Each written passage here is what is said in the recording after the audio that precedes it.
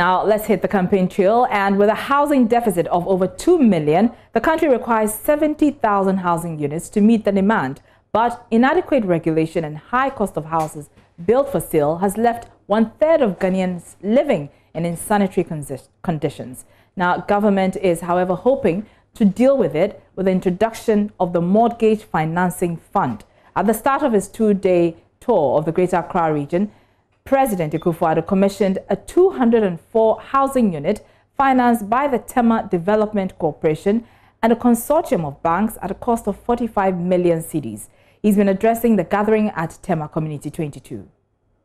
Fundamental human need, if not indeed a basic right.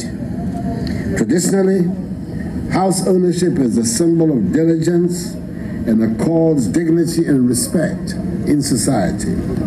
As a result, everyone strives to own a house in their lifetime.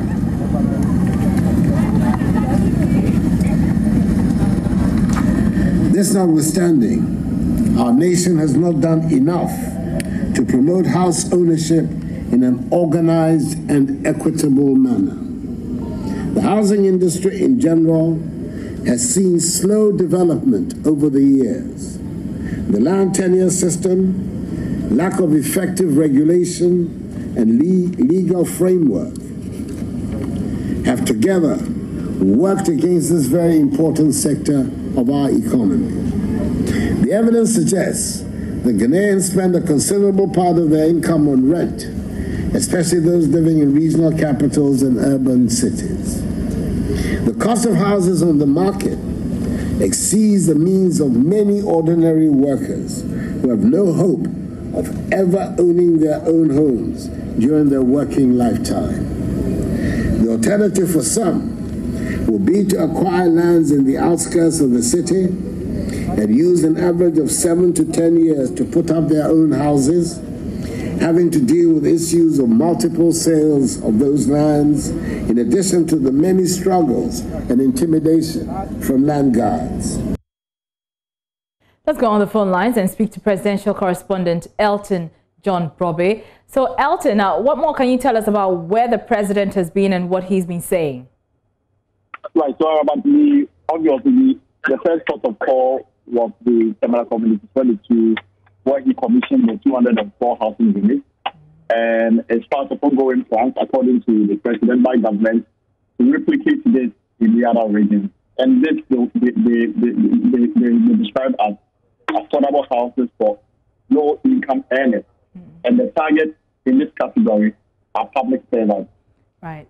And the property consists of 1-bedroom apartments and 2-bedroom apartments. And even though they are looking at its affordability, it will set you back between 170 and 240,000 Ghana cedis to own one. But the good news for those who have already acquired some of these properties is that Ghana Commercial Bank, which is one of the banks partner with the Development Corporation to undertake this project, has already underwritten the mortgage money involved, which means that it is now a rent-to-pay facility. Those who have applied and been given the property will pay the rent that the water was paid to any developer, and then will pay back to the other commercial bank.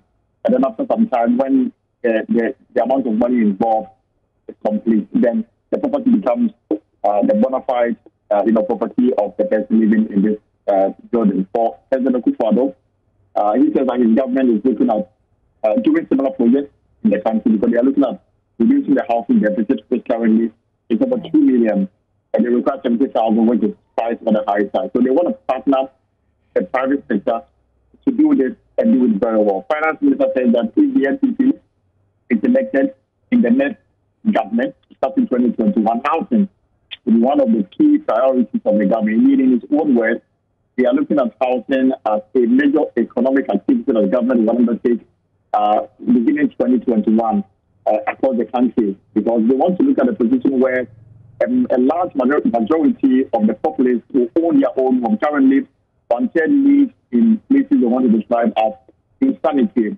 where you have a large number of people use large parts of their income as rent.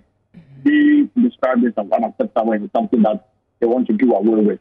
But currently, as we speak, we are at Pong in the Manyakoba district of the Eastern region.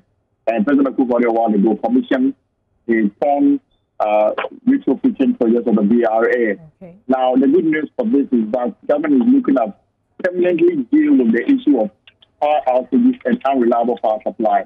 So with the coming into force of this retrofitted project, we are looking at 30 years of guaranteed reliable power supply from the Pong dam.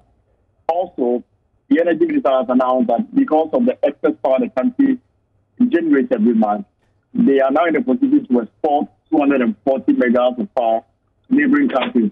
Government is also in the process of paying off debt incurred by the power producers as a result of, some power plants that were brought into the country by the elsewhere NDC administration, which have become idle